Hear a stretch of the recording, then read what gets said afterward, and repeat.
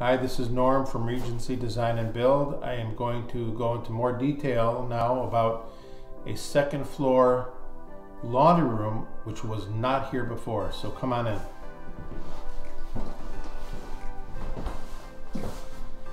So this used to be a little storage room, but there were some cabinets up here. There was no water, there was no electrical. We started from scratch.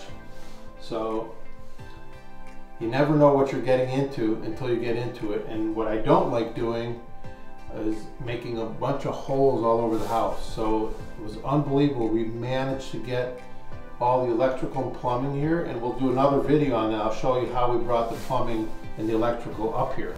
So for obvious reasons, the customer who are just moving into this house wanted a second floor laundry room. They came from another house which was in the basement, and they really didn't want to have anything in the basement, nor did they want anything on the first floor. This was actually a perfect fit. So we had to bring everything from scratch here. And another thing that we like using are these built-ins.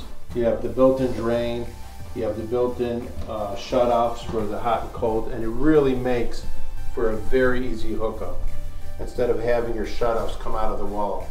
Very clean. So another issue that we had here that we needed to take care of was when we took out the old cabinets, there was this huge hole on the floor. So we had to structurally fix this floor to make sure the washer and dryer would be stable when when it was sitting on here once we set it up. And it's very, very strong. And like I said, we actually brought everything up brand new. We use the PEX A system, which is a very strong system. It's supposed to be great under very cold temperatures, although that's not an issue in our situation. And another thing that I'm very careful about, and anybody having a second floor laundry room should very strongly consider this, is we put in a floor drain. We're actually going to put a little curb on here.